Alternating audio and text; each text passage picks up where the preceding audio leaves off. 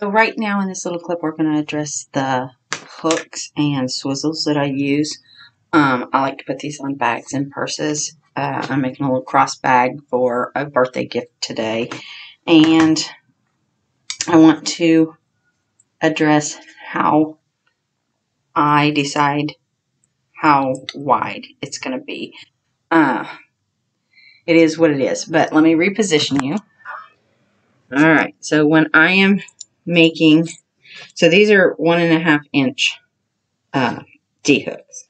And I literally went like this. So I thought seam allowance, seam allowance, seam allowance, seam allowance. I normally try to make them anywhere from 3 to 3.5. I don't like to go any smaller than that because you can adjust them from the top when you're sewing and you can trim off the extra.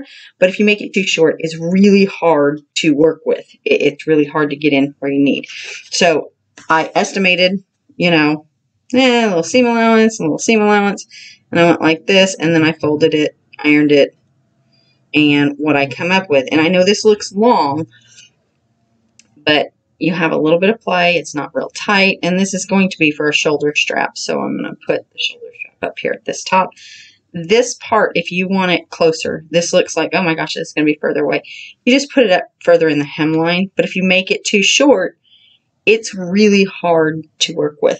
Okay, so then I'll just pin this in my hemline here, you know, to be down in here.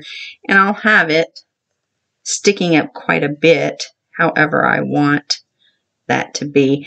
And then I'll just put a pin, stitch it, and then I snip off this extra. For the swizzles, same thing. I took, and again, you can see, I stick to about 3 inches. Oh, well, this one I made 4. But that's okay. It's just, I use scraps for this, so it is what it is. I just don't want it too short. Again, just went, about right, about right. Folded it over and did this. And then stuck it through here. Now this one's a little bit looser. I don't care if the weight of it is going to be in the down position, not the up position. I have enough here to put in my hemline facing down, and then I can raise it and lower it and just pin it in where I want it. So yeah, it is what it is, but I do just estimate, you know, and then make it about 3 inches long, and then I sew and then trim that off. So there you go, is how to do the little, I don't know what you call them, trims for putting eye hooks and swivels on. My computer's acting stupid again. All right, there you have it.